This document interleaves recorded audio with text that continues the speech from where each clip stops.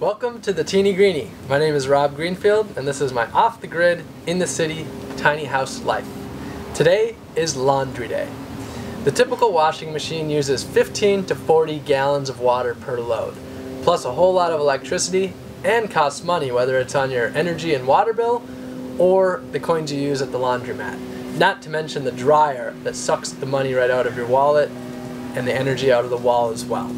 There's a lot of different ways to do your laundry without a washing machine. This wash bag works well for me whether I'm at home or on the road. It's like a new school washboard. I fill it with rainwater that I harvest from the sky.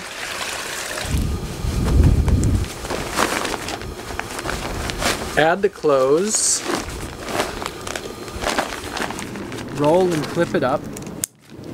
Deflate it to get the air out. Then I rub the clothes on the washboard on the inside. Next, I take the water out and use it to water my garden.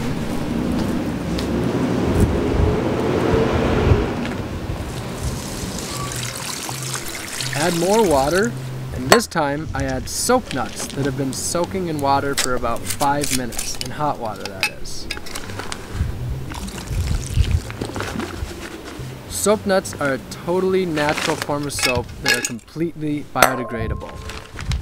After about 6 loads with them, you can literally just throw them in your yard or your compost pile. And then I scrub again. Next, I take the rinse water out and use it to water my garden and grow my food. This way the water is getting used twice and never needs to be cleaned by a wastewater treatment plant. Then I hang the clothes out to dry on a clothesline in the sun. The sun also kills bacteria on the clothes and keeps them nice and fresh. So this isn't for everybody, but it works for me, and there's a few key things I do to make it manageable. I own very few clothes so that it's impossible to have huge loads of laundry.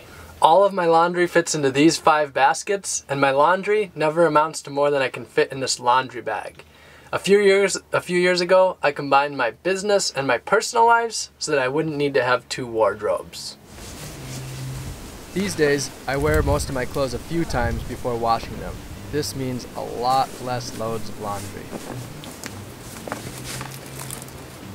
I also own clothes that are durable and easy to care for. 90% of the environmental impact of clothing comes after it's purchased through the user of the clothes. I wear mostly Patagonia clothes because they are one of the most ethical clothing companies out there.